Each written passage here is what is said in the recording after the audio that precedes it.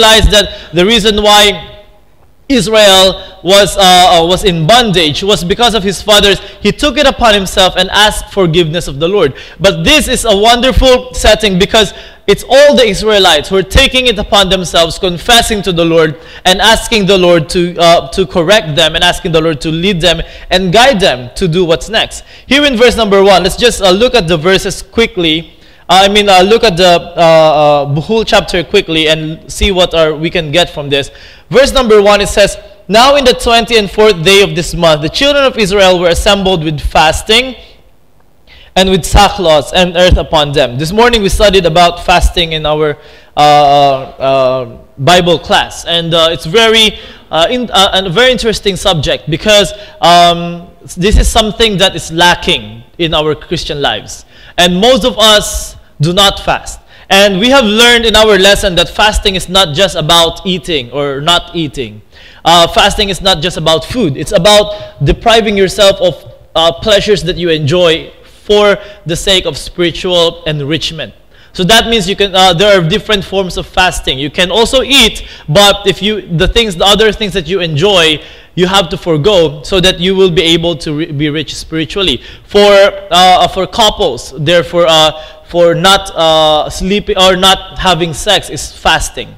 For young people, not doing your recreational activities can be a form of fasting. That means if you enjoy basketball and you decide not to play for a whole month, that is a form of fasting as well. That means you deprive yourself of the things that you normally enjoy in life for the sake of spiritual enrichment.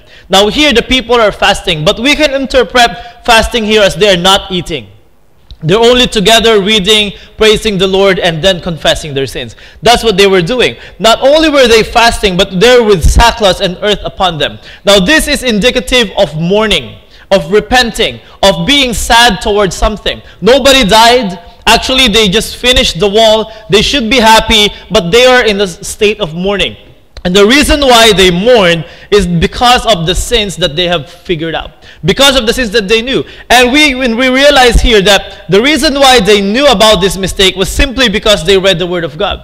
And the only reason why we realize our sin, when we realize something is wrong, is because of the Word of God. If not for the Word of God, we will not know what's right from wrong. Now, we will know those simple things, lying, and all of these things. But there are many things that unbelievers do not know are sins against God that believers know. And we know it because we read the Word of God. We know it because we have the Word of God. And because of the Word of God, we realize that even though we look at ourselves as good people, people who go to church, we still really fall very short of the standard of God. We see that however good we are, we may come to church every Sunday, we may go to the outreach, we may spend most of our time serving the Lord, but reading the Word of God, we still fall short of the standard of God. We still realize that it's nothing. Even if I spend my whole life serving the Lord, it's still something that still falls short for God. And that is something that we should be in constant reminder of. Kasi po minsan pwede tayo maging self-righteous. Because there might be a time when we think that I'm good enough, I'm already doing these things, I'm already doing this thing, I think I'm doing enough for God, I should stop. But we realize that if you read the Word of God, no matter if you spend every minute of your life serving the Lord, it's still not up to His standard. Why? Because we still commit sin.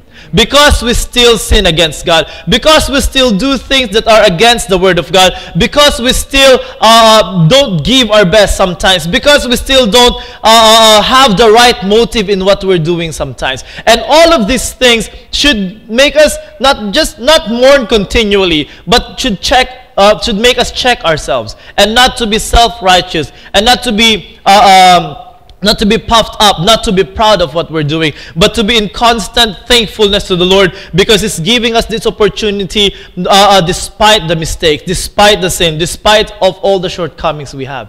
And that is what they were doing here. They were not only confessing their sins, but they realized how good God is despite of the things that they were doing. Now, something here that we should mourn over our sins. If we don't mourn over our sins, we'll not get over our sins. It's not enough just to say sorry. We should be, genuinely mourning over it. If we're not, sooner or later we're going to do it again. Right? Sooner or later, we're going to fall into the same thing. Why? Because we did not mourn over them. How were they mourning? They didn't eat. They put sackcloth over their heads. And we know what a sackcloth, it is very itchy, it's irritable, it's not comfortable. And then they were putting earth upon their body, upon their heads. This is a sign of mourning, deep mourning, something that they only do when they're really, really repenting of something or a loss. Now, the people who were mourning, but they didn't only do this, but in verses 2 to 5, we see, and the seed of Israel separated themselves from all strangers and stood and confessed their sins and the iniquities of their father. Not only were they mourning, but when they are really truly repentant, there will also be separation. The Bible says here that they separated themselves from all strangers. Now, because of their sins and because of their departure from the will of God, what they did was they took wives that are not Israelites. They took wives from different countries that are serving pagan gods. So now they were influenced to do that as well. Even the King Solomon was influenced to do that because of wrong association, because of wrong relationships. Now, because of this, they realizing this, the first thing that they did was to separate themselves from these people. This might be their wives. This might be their husbands. This might be even their children. But they knew that during this time of mourning, it should be only the Israelite people coming together and confessing their sins to the Lord. Why? Because if you don't separate yourselves from people who influence you to do bad things in the first place, again, you're going to repeat doing the same things. Let's not think that, okay, I already realized my mistake, I'll still go with them, but I will not do the same thing. It's not true. Why? Because if you fell for that in the first place, that means you're going to fall for it again. And the obvious thing to do was to separate yourselves from these people. Kaya nga po, pag may mga tao na pinapakarnal ka, layuan na natin. Kaya nga po, if there are people who are influencing us to do something bad, let us separate ourselves from them. Right? Maybe until we get strong enough spiritually to influence them instead. Not them influencing us. And this might be very difficult because this might be your relatives as well. This might be people who are close to you. This might be people who love you. I'm not saying do not talk to them completely, but to have some distance while you are recovering from the things that you did wrong, and while you're asking God for strength to help them. That's why until we're ready, we should not mingle with those people. We should let God strengthen us spiritually so that we'll be able to say no to the things that they might ask us to do. That's why when we you realize that when you are at church, Saturday, Sunday, you're strong. You think that you cannot do any wrong. But Monday to Friday, you are with unbelievers. And that's when you realize how weak you really are. Like just a little invitation to do something bad, you fall for it. Right? Just an invitation to go somewhere that is not according to the will of God, you go. Why? Because when we have self-confidence with all these things, we realize how weak we really are, and we don't rely upon the Lord. That's why the people of Israel realized that we have to separate ourselves. Maybe they not only separated themselves from them, but maybe these strangers saw what was happening, and they themselves separated themselves away from the Israelites. Why? Because they don't understand what's happening. They read from the Word of God, and the reading, even though some people interpreted it and explained it, I'm sure that they don't understand why these people are mourning. Why are these people repenting? Because these strangers do not know the history of Israel. These strangers do not know the power of God. These strangers do not know the promise of God that God gave to Israel, and they don't know the sins that Israel did against God. So they don't get it. Why are these people mourning? Maybe they're the ones who really distance themselves from these Israelite people. Now, if you are a believer in Christ and you are really living out the life of a believer, unbelievers will not be comfortable around you. They will never be comfortable around you. Why? Because they do not understand what you're doing. Just going to a restaurant with unbelievers, them seeing you pray before you eat, but for them when the food arrives, they eat immediately. They should realize, oh, there's something different with this person. He's weird. I'm not going to eat with him again. Maybe something like that. Or maybe they do something for them, it's okay. They don't know it's against the Bible, but you withdraw yourself from them. For them, it's weird and it's something that's very difficult to understand. So they will not be comfortable around you. They will not like your companionship unless they want to know what you believe. That's why these people, they're separated from the unbelievers. They're separated from these people, from the strangers. And only then can they start really confessing to the Lord. their sins and the things that they're doing. Now today, anyway, today our study is about confession. I'm just setting all of these things into context. Now, we look here in verse 3. It says here, and they stood up in their place and read in the book of the law of the Lord, their God, 1/4 part of the day, and another 4th part they confessed and worshiped the Lord their God.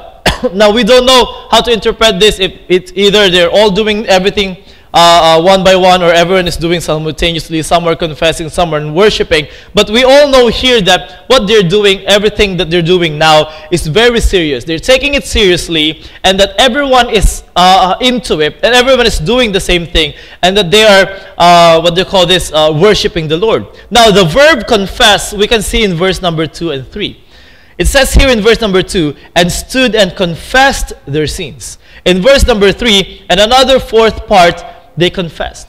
Now, the whole confession we can see in verse 6 until the very end of the chapter. Now, the Hebrew language has a broader sense of the word confession. Because in our time, when you say confess, that means you admit to something that you did wrong. Okay, that's why you say, I confess, I admit. That's why in the courtroom, when you say that he confessed to something, that means he admitted that he's the one who did it.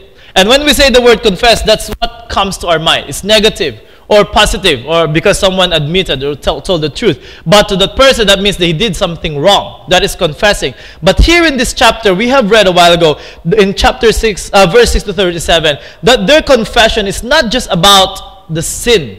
Actually, that is secondary. Their confession is more about confessing the goodness of God.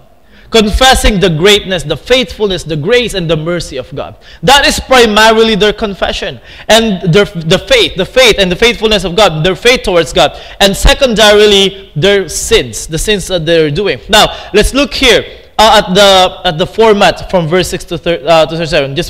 I will not read each verse. In verse 6, they recognize the Creator. They started their confession by recognizing the Creator. That He is God, He's the one who made heaven and earth. He's the one who made them. He's the one who's controlling, and He is sovereign.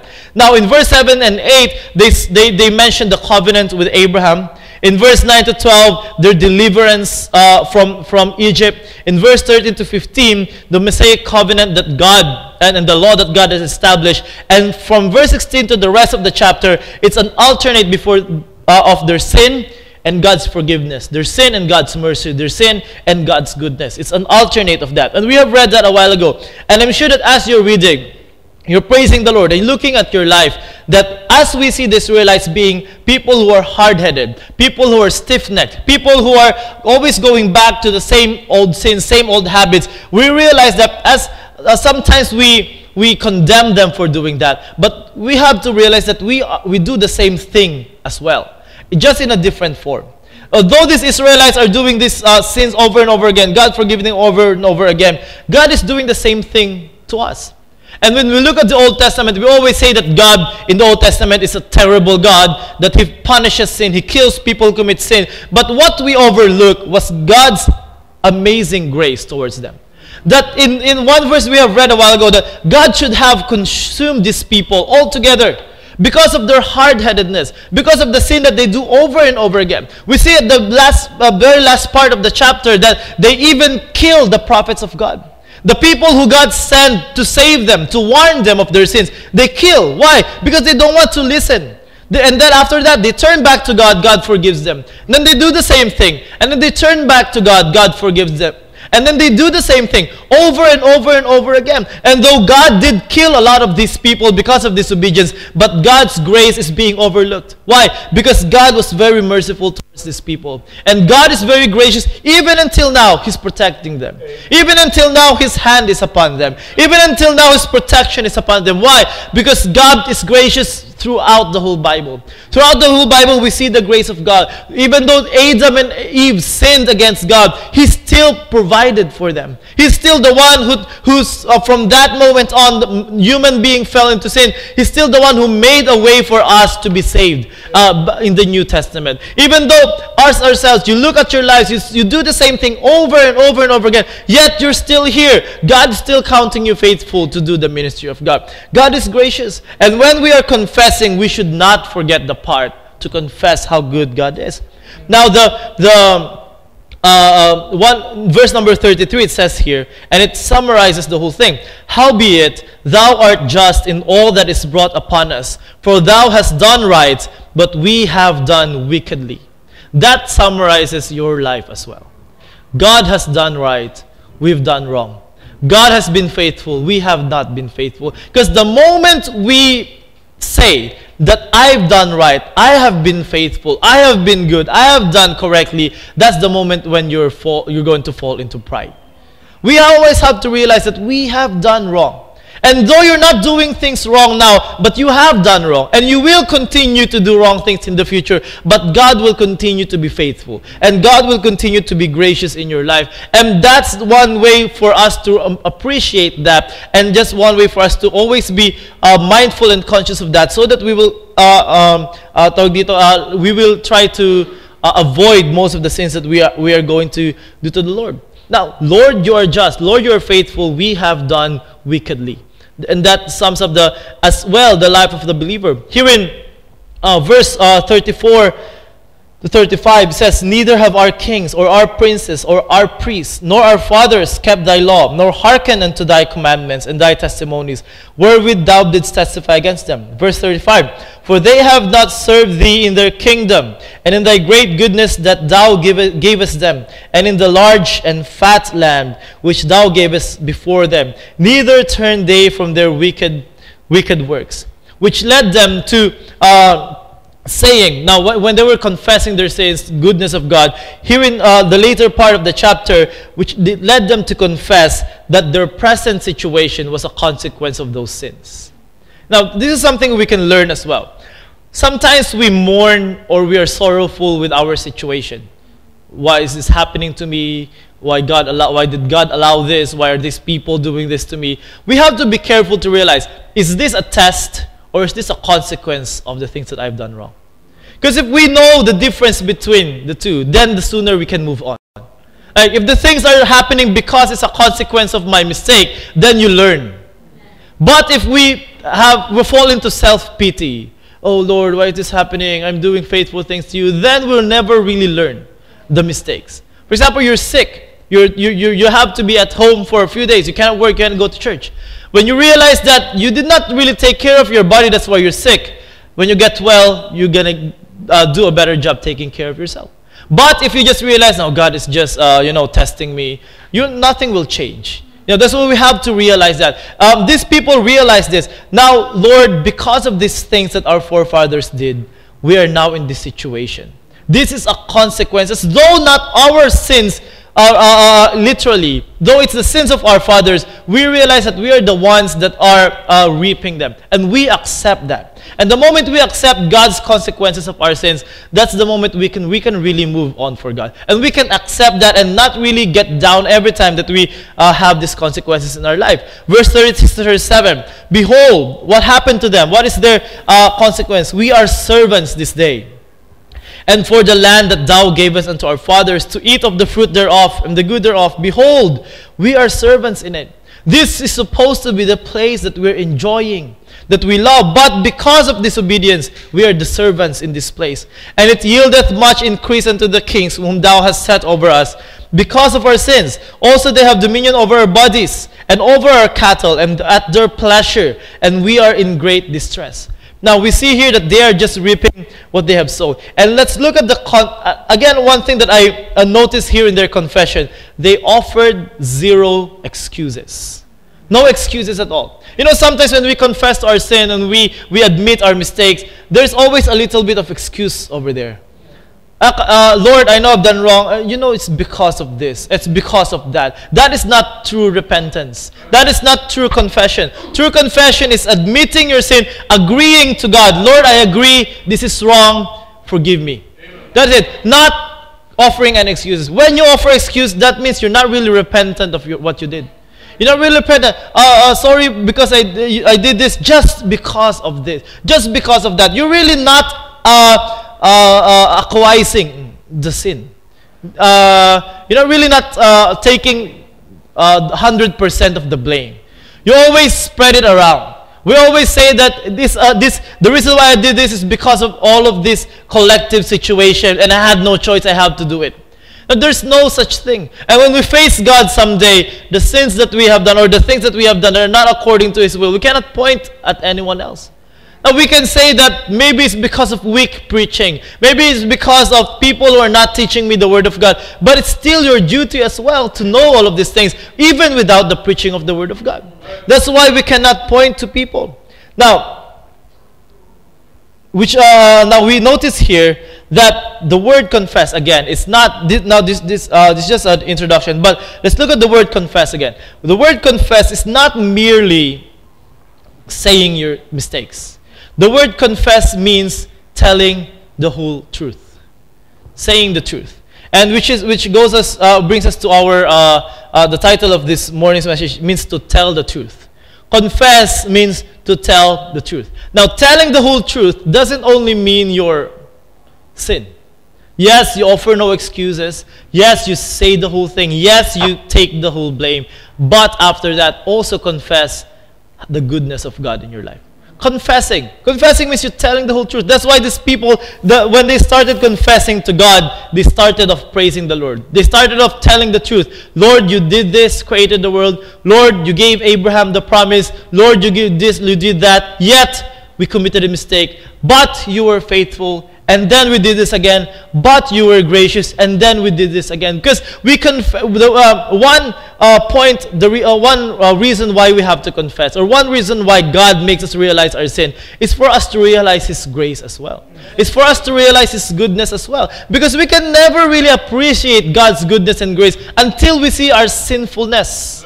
If we look at ourselves as righteous people, if we look at ourselves as good people, there's no point appreciating the grace of God. But if we see the things where we fall short, that's when we fully appreciate the grace of God in our lives. Now, the title of the message is confessing the whole truth, or to tell the truth. Confession means to tell the truth. Now, here the word confess can more accurately mean to acknowledge, to affirm, to recognize. That is confession. Whatever you recognize, whatever you acknowledge, whatever you affirm, you're confessing. Now, what I'm doing is I'm confessing. I'm telling you the truth in the Word of God. I'm confessing to you the goodness of God and whatever we can see here in this chapter. Now, look again at the confession that they did. Let's look at the outline of their confession, of their prayer. God's greatness in creation, covenant, redemption. And then after that, the people's hardening of their necks in verse number 16 and 17. And after that, God's grace. Let's look at verse number 17. And refused to obey, neither were mindful of thy wonders that thou didst among them, but hardened their necks, and in their rebellion appointed a captain to return to their bondage. But thou art a God, ready to pardon, gracious and merciful, slow to anger, and of great kindness, and forsookest them not. Now in verse 18, they saw that there are idolatry as well. They confessed, when they had made them a molten calf and said, this is thy God that brought them thee out of the land of Egypt. And then right after they confessed their idolatry, in verse 19, it says here that, yet thou in thy manifold mercies forsookest them not in the wilderness. And until verse 25, it's God's mercy. They confess about God's mercy. And then verse 26, we see another confession of sin, which says, nevertheless, because of verse 19 to 25, His grace and forgiveness, still nevertheless, they were disobedient and rebelled against thee, and cast thy law behind their backs, and slew thy prophets which testifieth against them, to turn them to thee, and they wrought great provocations. And then the very next verse is God's discipline and salvation. Therefore thou deliverest them in the hand of the enemies. Now even in the midst of discipline, God's grace is still there, who vexed them. And in the time of their trouble, when they cried unto thee, what did God do? Thou heardest them from heaven. And according to thy manifold mercies, thou gavest them saviors, who saved them out of the hand of their enemies. Verse number 28 says here, but after they had rest, they did evil again before thee. Therefore leftest them thou in the hand of their enemies, so that they had the dominion over them. Yet when they returned and cried unto thee, thou heardest them from heaven, and many times didst thou deliver them according to thy mercies. Verse number 29. about their confessing their hard-headedness, and testified against them, and that thou mightest bring them again unto thy law. Yet they dealt proudly, and hearkened not unto thy commandments, but sinned against thy judgments, which if a man do, he shall live in them, and withdrew the shoulder, and hardened their neck, and they would not hear.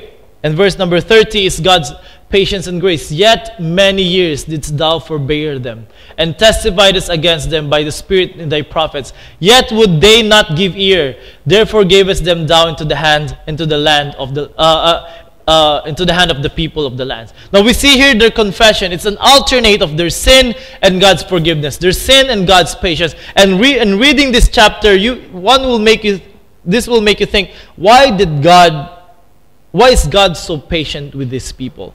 Why is God so patient with them? Now God can just choose another nation. God can just wipe them off, choose another nation that may obey His will. But all of these things, the Bible, the whole Bible, is to point towards the glory of God. To point towards the goodness and the grace of God. For us to realize while we are reading this, that God is good and God is gracious. And which will make you think, why is God so patient with me? Why is God so gracious with me?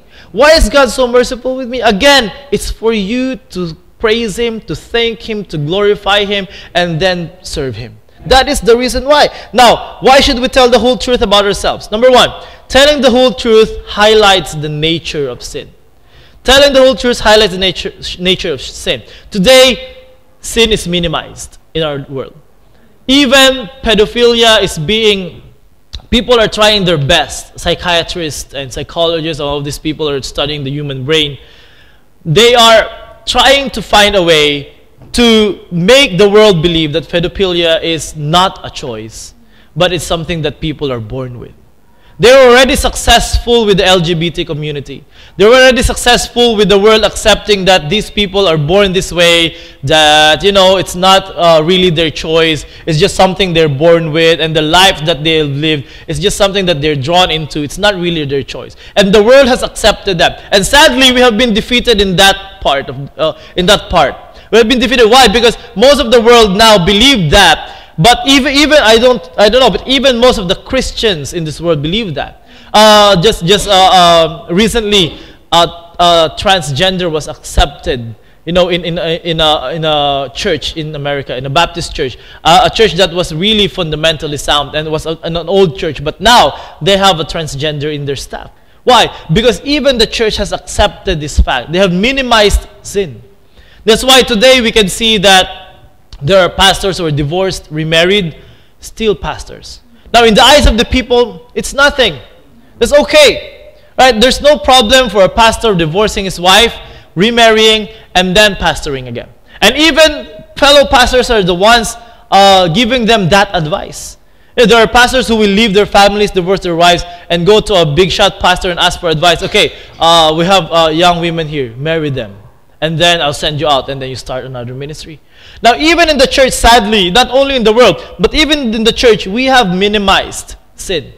We have minimized sin for something that is just normal. Though it's true that sin happens every time in the life of a believer, and it happens every now and then, but we should not minimize the magnitude of sin. Because the moment we minimize the magnitude of sin, that's when it becomes the norm instead of the exception in the church. That's when it becomes a lifestyle, even in the believers. Though it should never happen in the believer's life, but because of these the collection of things that are happening around us, that is what is happening today.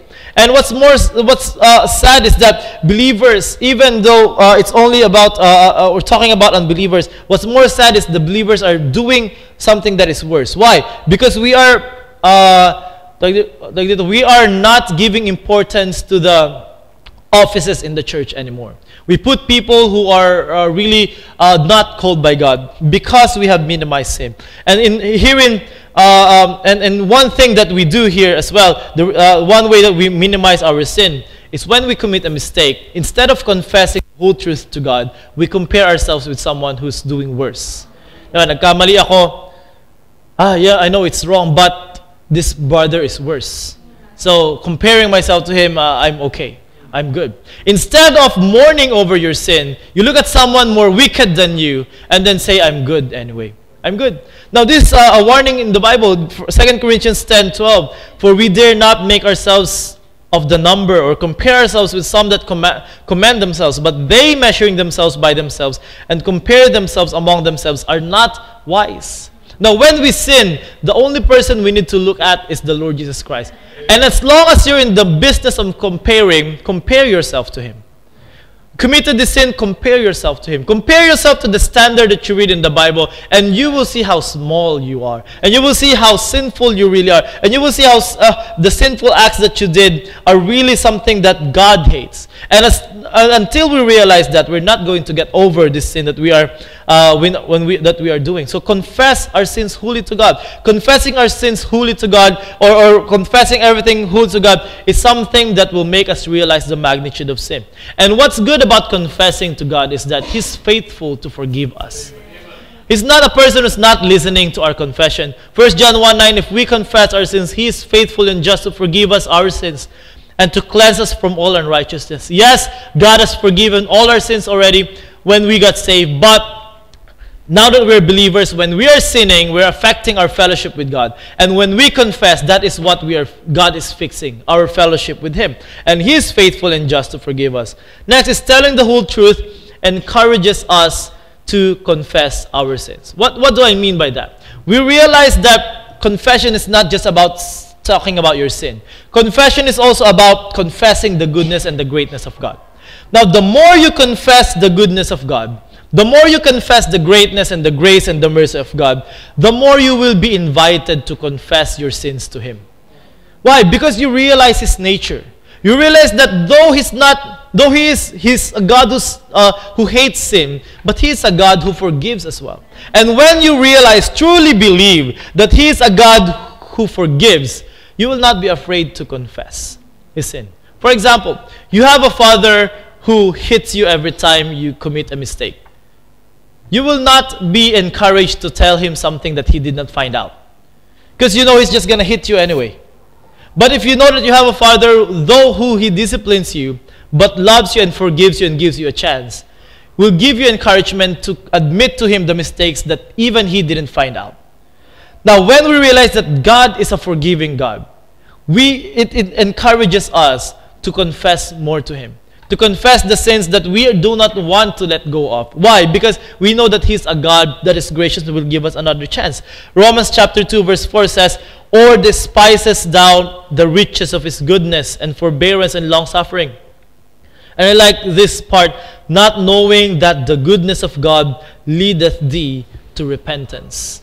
And if you know as a sinner, if God will send you straight to hell once you confess your sins, you will not do that. But if you know that God is a God who's ready to forgive and to give you a second chance, it will not give you a double mind to confess and let go of that sin. Why? Siya rin naman ang tutulong sa atin. Alam naman niyang alam natin papatawarin niya tayo, di mag-confess tayo sa Kanya. And that gives us again the ability or the confidence to confess to Him. Why? If He's the one who forgives and forgets, confess our sins to Him. If the Lord is our great physician, let us lay our wounds to Him. If the Lord is the discerner of our hearts and the one who knows all our thoughts, let us pour out our hearts to Him. If He is the one inviting us to come, let us not delay. Let us come and confess to God. And the sooner we do that, the better we will have a Christian life. And again, looking back at this chapter before I end, I want us to realize, and the challenge here is to realize and to admit the grace of God in our lives. That is something that is lacking in our lives. When we pray and ask God for forgiveness, we don't confess His goodness on the other side. Lord, patawarin niyo po ako, ginawa ko po ito. But Lord, I know that you're this, and that. Now, even when we look at the model prayer of the Lord Jesus Christ in Matthew, it's all about praising, thanking God. And even the forgiveness of sin, asking for forgiveness is there. Even though supplication is there, it's just a small part. But a bulk of that prayer is praising and thanking God for His goodness, His mercy, and His grace.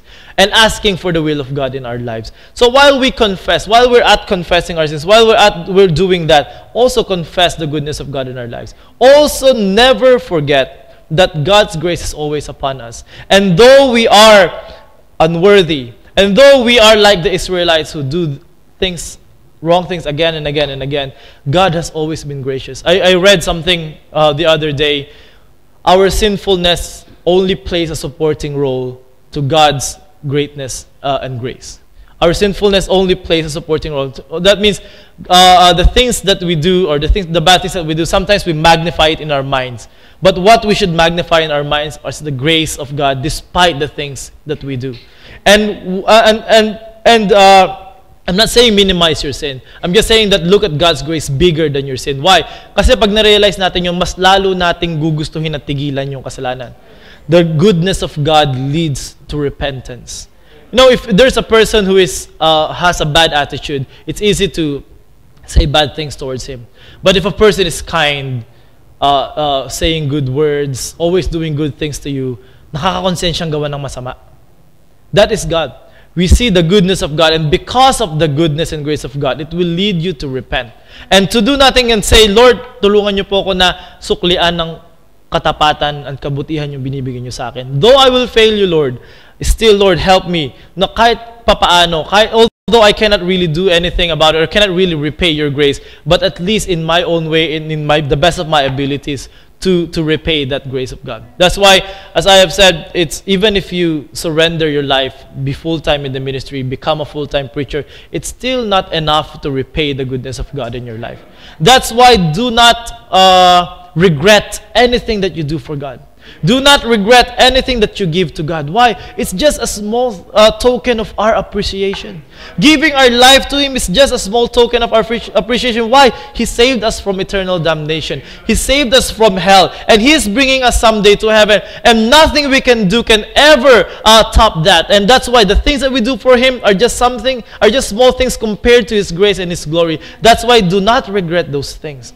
Giving your life to God, giving your everything to God is something that should be a natural response to the goodness of God. It should just be a natural response to the grace of God in your life. That's why we should give our best. And that's why hanggat kaya natin, gawin natin lahat para sa Panginoon. Hanggat kaya natin, lagi natin i-prioritize ang gawain ng Panginoon. As long as we can, let us prioritize coming to church. Let's prioritize the assembly of the brethren. Let us prioritize the ministry of God. Let's not put anything above that. Why? Because that should not be the response, our response to the goodness and greatness of God. That is something that is sinful in itself. That's why we should, as we realize the grace of God, we should appreciate more that God is letting us preach, that God is letting us sing, that God is letting you teach in the outreach. Appreciate that more. Why? Because you're not worthy. And you're never going to be worthy for those things. Yet God is using you. It's a privilege. It's God's grace. It's God's faithfulness. Thank Him for that and repay Him by giving your all and giving your best to Him. Let's pray. Heavenly Father, thank you for this chapter, and we thank you, Lord, that even as we were reading this chapter, we are appreciating